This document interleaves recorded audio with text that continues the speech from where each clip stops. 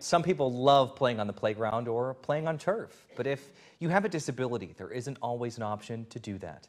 Soon that's all changing with the new accessible indoor park in Rochester. ABC 6 News Good Morning reporter Sydney Zatz is outside the location of the new park this morning. Good morning, Sydney. Good morning, Devin. It doesn't look like much right now, and you probably can't see at home, but there is a large green space behind me that soon, this time next year, will be the home of SEMCIL's new indoor accessible park.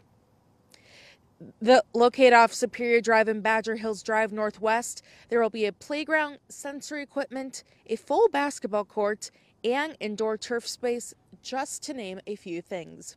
The prime accessibility piece is we are constructing a ramp that goes beyond just the ADA compliant slopes and integrating the playground and play structures within that ramp structure. So it'll have different landing pads as you can wrap around.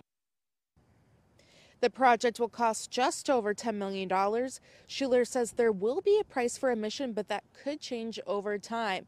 SEMCIL is hoping to break ground later this month. And just for reference, the Hy-Vee on West Circle Drive, the roundabout next to it, if you take the third exit, there's a large green space over by an apartment complex. That's where this new facility will be. Again, they're hoping to break ground sometime this month, with this facility opening sometime this time next year.